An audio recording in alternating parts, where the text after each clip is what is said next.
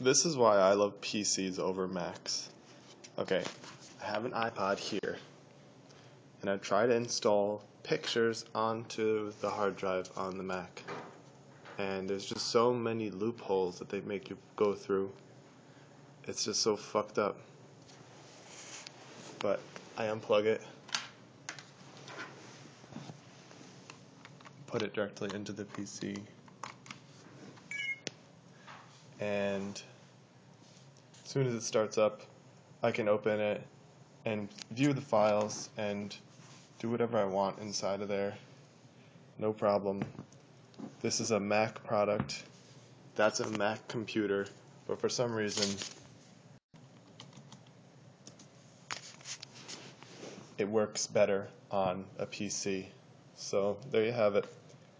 And this is also, this here is a 7-year-old PC versus an almost brand new iMac. And this thing can pull pictures off better than the iMac can. I know, granted, you could do it with programs and stuff, but I mean, look at this.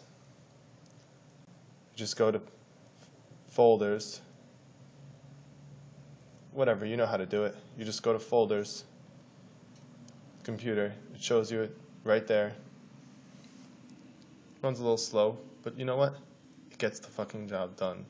I don't have to deal with Apple's fucking controlling bullshit. Windows PC, 100 times better. Look at this. Fucking 100 times better.